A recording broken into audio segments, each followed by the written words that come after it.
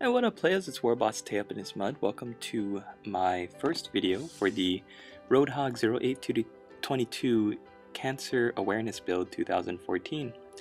And here I'm showing you what I was able to finish in my first session gluing together this Gorka slash Morkanaut.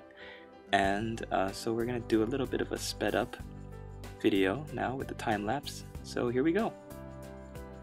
I started with Tamiya clear cement, and in the instructions it says to build up this head part first. So I'm gluing together this piece here, and it seemed to go pretty well for me.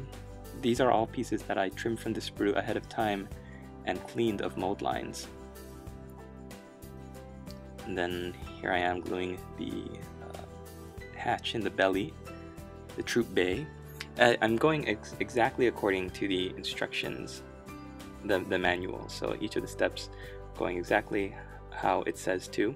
You can see that I marked with numbers the sides of my pieces because I'd clipped them out and I decided to clean them up and put them on the side before I get going, so I wanted to make sure I knew which piece was which. So I just took a little bit of Cantor blue, and then I just painted the numbers on the sides of the pieces. I love the Gorkanaut kit, but I think I'm going to create mine like a Morkanaut. I think it's a little bit more funny, fluffy. It's got that awesome custom force field on it, so I really liked the way that looks, so I think that's the option I'm going to go with. Here are the legs. I like how the legs are built. They've got two halves with giant pistons on them. You've got the bottom with these little buzz saws, and the heel and the front of the foot, which you don't really get to see. And I made a little bit of a mistake with the pieces. I think I put the heel part on the front of the foot, so I'm just reapplying the glue there.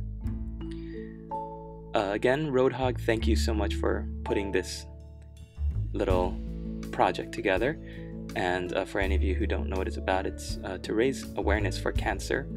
And if you're seeing all these videos that say Cancer Awareness Build 2014, that's what it's for. Just so that if you have a little bit of money to spend and to donate, then the different cancer research institutions and organizations could really use the money. I think I said this in my original video, but I had a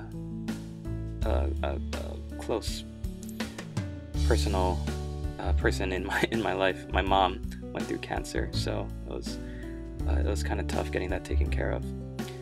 But there are many out there who weren't as lucky as she was. So if you have the extra money and you need a good cause to support, definitely think about the different cancer organizations. Alright, as I was talking, you can kind of see how I went into the legs and the feet build there.